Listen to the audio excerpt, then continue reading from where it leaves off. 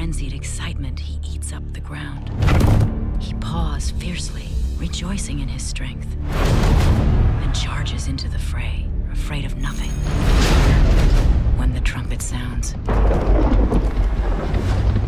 Our father's farm's been losing money for years. To run a horse breeding operation, you need a certain touch. You're a housewife. I feel like I could make something work. Miss, this is a gentleman's club, miss. I need a good trainer just to get things stabilized. You need a Lucian Lauren. Dresses like Superfly. He's trying to retire. I'm tired of babysitting half-ton animals who are stubborn as their owners are. Any other questions? How much did you spend on that hat? How would you like to see a horse being born?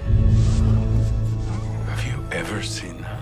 What? The colts stand up that fast. Well, Mr. Lauren, what do you think? I think he eats too much. He lays against the back of that starting gate like he's in the Caribbean. Secretariat is not afraid, and neither am I. Horse racing is unforgiving for housewives. It's like every other multi-million-dollar gamble we housewives make every day. All right, then.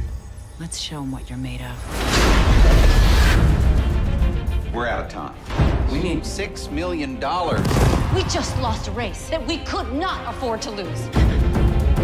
You're guaranteeing that this horse is going to win the Triple Crown. 3 races, 3 states, in just 5 weeks. Hasn't been done in 25 years. You're that stubborn. I'm that right. She scares me. Good.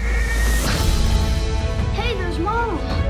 Now that you've gotten their attention, every owner, every trainer, every jockey out there is going to be trying to bring us down. This is about life being ahead of you, and you run at it. You're about to see something that you ain't never seen before.